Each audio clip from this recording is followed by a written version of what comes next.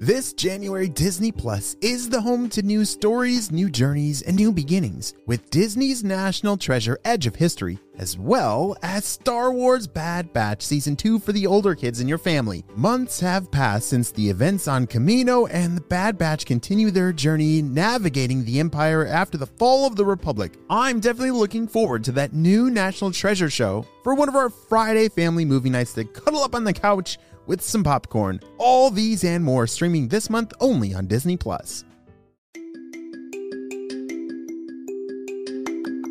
Hey friends, it's Mr. Jim and welcome back to Kid Short Stories, where we turn your ideas into some amazing adventures. Yeah, like today's story comes to us from Alex from Seattle. Hey Alex, he sent me an awesome idea for a story, and you can too. Just head over to kidshortstories.com, send me your idea. Maybe we'll turn it into an amazing adventure. Are you guys ready? I definitely am. Let's go.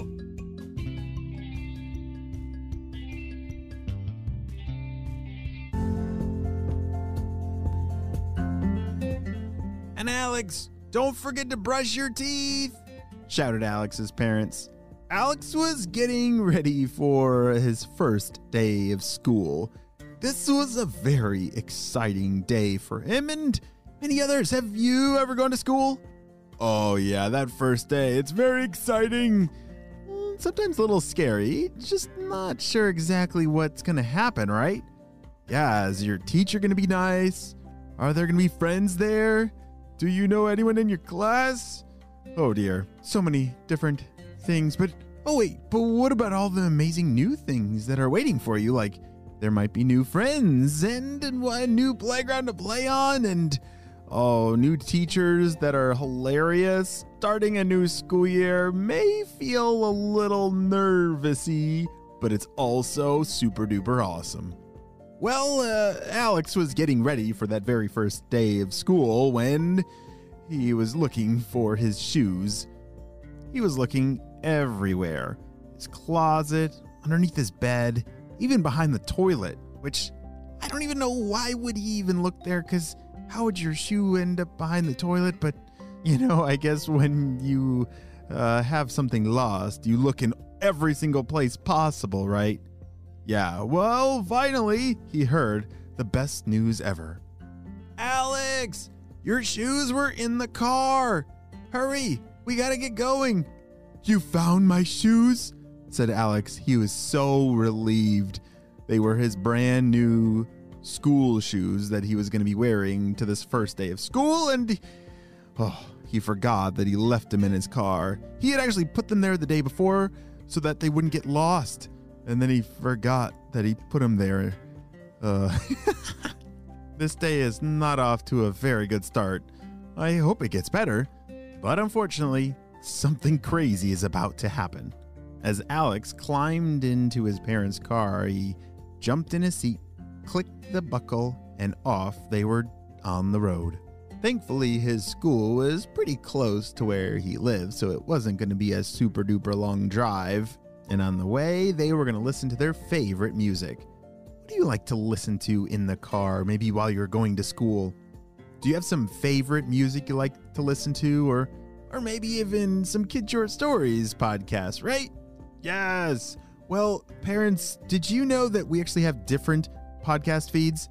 Yeah, so Kid Short Stories is one feed, and then there's a ton of other stories on our Spyology Squad podcast and our Kids Animal Stories podcast.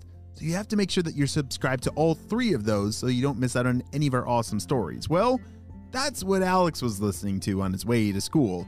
He was on Spyology Squad, but he also liked to listen to the stories to catch the latest updates on what Dr. Stinky Breath might be up to. But then Alex looked up at the clock in his car to check the time, and he said, "Wait a second, we're not at school yet? Are we gonna be late?" "I'm not sure, Alex," said his parents. This red light feels like it's been red forever, and look, all the other lights around here are all red too." Alex pressed his face up against the window in his car and saw exactly what they were saying. Every single stoplight had turned red. Even the stoplight, of the other direction. Like, nobody was moving. He leaned up even further to see the next street and the next street and the next street. Every single stoplight had turned red. Nobody was moving. What is going on? Meanwhile, high up in the clouds, up above, Dr. Stinky Breath was laughing that his evil plan was actually working. Purple ninjas, please tell me, how did you pull this off? I can see that every single stoplight in the whole city has turned red, and nobody can move anywhere. No school, no work, no nothing. Only bad traffic. I love bad traffic. Well, boss, we actually programmed this robot to walk around the whole city, and it has some special laser eyes. When it looks at a stoplight with those laser eyes, it instantly turns it to red. Wow, Purple Ninja, that is great to hear. How can we make sure that this robot knows exactly what to do and where to go? Can we make him go to other cities as well to take over all of the stoplights? Oh yeah, boss, we're able to control him from way up here in the blimp. And, looks like he's running a little bit low on battery, so he'll need to stop for a charge somewhere. But, once he's fully charged, then we'll have him head over to the next city. I love it, Purple Ninjas. It was now 8:07, which means that school had started 7 minutes ago. Well, actually, it wasn't only Alex that was late to school. It was the entire school. The whole school was late, and so they weren't even able to start on time. The teachers, the principals, everybody was stuck in bad traffic. Bzz, bzz, bzz, bzz. Alex heard a buzz coming from his backpack. He reached in, unzipped the top, and pulled out his walkie-talkie. Shh, this is Alex. Shh. Alex, this is HQ. We need your help. Based on your GPS location, it looks like you are stuck in the same gridlock of traffic that many of our other agents are. Shh. Yeah, I knew there must be something crazy going on, so what's the mission? Shh. We believe that there is a robot walking around the city with laser eyes, able to control the stoplight. Shh. Holy smokes, I see him right now, said Alex. It was true. Alex was looking out the window, and there it was, a giant robot walking down the street. Boom, boom, boom. Shh. Alex, we need you to chase down that robot and see if there's a way that you can stop him. Hurry! Shh. Before even Alex was able to get a word out of his mouth to ask his parents, they knew that he had to go save the day. Go, Alex, go! They shouted as he jumped out the door of the car. But then, all of a sudden, the robot started to do something very strange. It was like opening up a compartment in the back of it. It was like reaching around into its back, and it's pulling out a charging cable. Alex knew exactly what he had to do. That robot was standing over by a whole bunch of charging stations, for cars to charge themselves, but it looks like that robot needs a charge. Alex knew immediately what he had to do. He had to get that cord. He ran over as fast as he could and grabbed one of his net blasters out of his spy pack. All right, I think I only got one chance at this, said Alex as he aimed it up, and the net blaster flew out and grabbed onto the charger right out of the robot's hand, and he was able to pull it away. Oh dear. Now the robot sees Alex. Run, Alex, run! Alex took off running as fast as he could with the robot close behind. Alex was running as fast as he could with that robot's charging cord in hand when all of a sudden,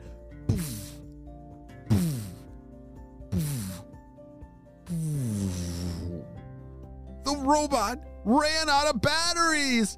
Holy smokes. I didn't realize that robot was just going to run out of batteries that fast, but Alex did it.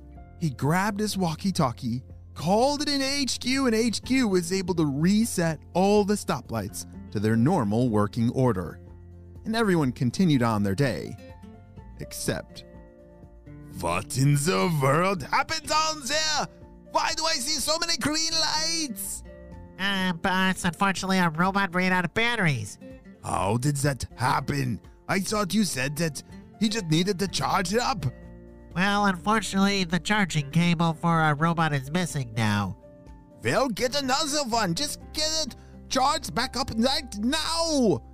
Unfortunately, that was our only cable. Purple Ninjas! Wow, great job, Alex. Holy smokes. Whew, what an incredible first day of school. I hope the rest of your day goes a little bit better than this crazy, trafficky morning. The end.